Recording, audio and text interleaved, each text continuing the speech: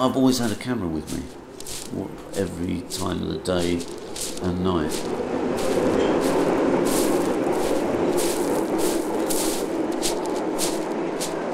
I live by the sea now, and I like to look at the sea every day.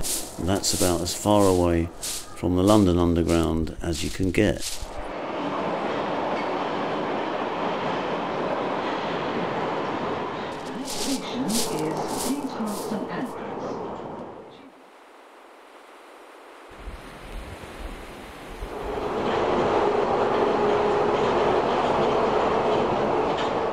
The first serious pictures I shot was in the States in 1969, and they were all shot with a 50mm lens. Well, there he is. He's on the moon. Yeah, when I look back at those, they have a wide-angle quality. It's one small step for man. Because part of the thing about the pictures I shot in the States when I was 21 and I was really just starting was that I always considered them to be shot with an innocent eye. I came up to London, back down to London to be with my dad, and I had to get a job, and I ended up with this job as a projectionist in a porn cinema in King's Cross. It was an advert I saw in the Evening Standard, 8mm projectionist wanted, and I thought, yeah, this is not like working at the Odeon. This has got to be a porn cinema.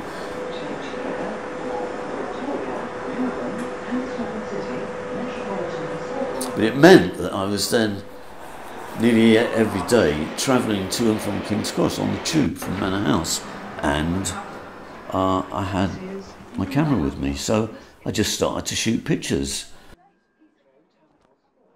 I began to develop a real fascination and love for the underground, and started to feel, after a few months of this, that it really was mine.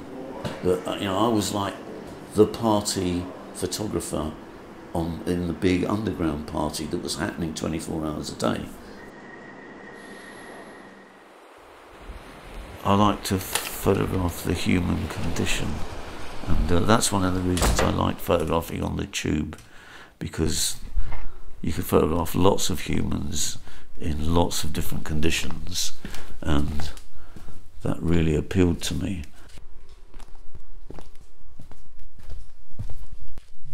I experienced, like a warm glow when I went down there, and often it was, it wasn't just my imagination, because that whole thing, you go down the stairs, you get that warm wind coming up through the tunnels when a train came in, and I loved all that. I think the tube was just about to change. It still had that old-fashioned quality. And when people look at some of these pictures now, they're surprised at the wooden floors. Obviously, they're surprised at the amount of cigarette butts in the wooden floors as well. Because most people who are younger than 30 don't know that you could smoke on the trains. It's a million miles from the sort of image that the tube want to present now. And I think that's why they've never expressed any interest in these pictures. I don't think she knew I was doing it. It was, also, it was so dark she probably didn't even see. I've got this little black camera. That was the other thing, with the little black Leica. You did get the feeling that people didn't register it. A train comes in and all the doors stay shut. This guy, having not been able to get out of the train in any other way, is trying to open them. And I'm standing there with my camera thinking, oh, he looks so great. He looks like, the sort of the undead trying to pull himself out of the grave. The earliest picture in here was shot in the early 70s, 71. The most recent ones were shot the year the book was published, 2014. Yeah, that's 40 years. I really love this moment because, he's gone, he's gone, but she's looks a bit kind of slightly reticent. And then it was only much later that I noticed the headline on the rolled up newspaper, which says Princess and it turns out to have been about Princess Grace of Monaco being killed in a car crash. He had his arms up, like adjusting the hands at the back, so they were above his head. But suddenly he put them down for a split second. He put them down just to relax his arms, and then they were back up there again. And in that instant, I shot that picture. When you shoot that, it's kind of, you always, it's an equation in your head, isn't it? Oh, look at, the bottle in his pocket, the dog, it's something about the sadness of life.